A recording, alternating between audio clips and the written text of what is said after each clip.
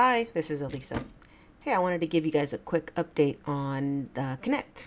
And this is also the first of a few training sessions to help you get started using Connect in the fall. Now remember, fall won't be, or Connect won't be available until the fall. So this summer you're stuck with the old Connect. All right, the first thing you want to do is make sure you get to the website connect.mcgrawhill.com. And once you are there, you will log in with your new account that you were given. Now, a few months ago, I had Cherie set up accounts for all of you, and I emailed you to let you know that she was doing that. And then you should have received an email with your account information.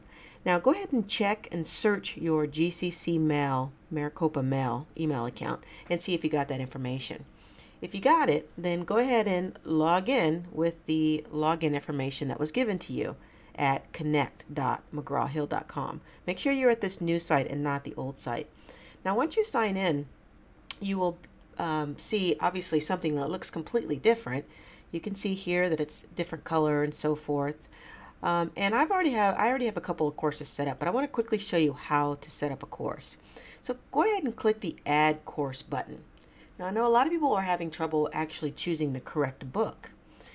So go ahead and start by choosing the subject, which is English composition. So once you choose English composition, you will get several book choices that will pop up. Now, none of these book choices look like the one we are actually using, but this one here, the McGraw-Hill Handbook, is the book that we will be using in both the 101 and the 102. Now, don't confuse that with your paper textbook that you have students buy. That's the McGraw-Hill Guide. That's a completely different book. The handbook is what we get online for free in addition to the guide that students buy. So go ahead and choose the McGraw-Hill Handbook and a Writer's Resource by Mayman, and then go ahead and type in the name of your course. So I'm going to teach an English 102 course this summer. And again, I can't use this for the summer. I'm just practicing right now. And I want to go ahead and type in my section number, which is 14256. And I'm going to go ahead and put a English 102 in front of that. Okay. And if I wanted to copy any of the assignments from a previous course, I could do that. But since this will be the first time that we're using this for most of us, I was just piloting it in the spring. So I don't really have any assignments that I want to bring over. So I'm going to go ahead and click the Create button. And now I have created my first course. Now, this is what's really cool about this, is you get this message that you can then print out or make a screenshot of this information that you will give to students. Now, what's really unique about this is this URL is all that the students need to have. As long as they buy their code from anywhere online, they can even purchase it after you give them this URL. And let's say I don't really like this URL. Maybe it's too long for me. I'm going to go ahead and edit this address. And I want to take off the A because there's only one Cooper, right? There's only one of me. And I just want to take out, no, I'll leave that in there. So I want to leave it here. So now they have my name, the course, and the section number. And I'm going to save that.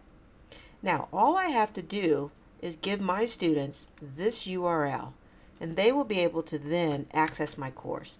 They can't go wrong anymore like they used to, because now, once you give them that URL, this is what they see. They see the course, they see your name, they see your picture. If they don't see any of this, they're in the wrong spot. And then all they have to do is click Register Now. And then after they've registered, of course, they will just log in over here. So they get this personalized URL for the course, and they can't get lost anymore like they used to. So once they click Register Now, if they need to buy online access, they can do it right here, and it shows them how. But if they just click the Register Now button, it'll walk them through the process of purchasing it, or adding in the code that they've already purchased. Okay, so now that I have my course set up, I can go ahead and click Continue to my section home. Now, if I have more than one section, obviously I can set up the first one and then copy all of the assignments into the second one. So my second training webinar will be on how to add assignments. Right now, I just want to make sure that you can understand how to your course. So here you can see I have added ENG 102, and then the section is 14245. If I wanted to add another section, I can do that just by clicking Duplicate the Course or Add a Section. Okay, so that's it for now. I hope that was helpful, and go ahead and get started.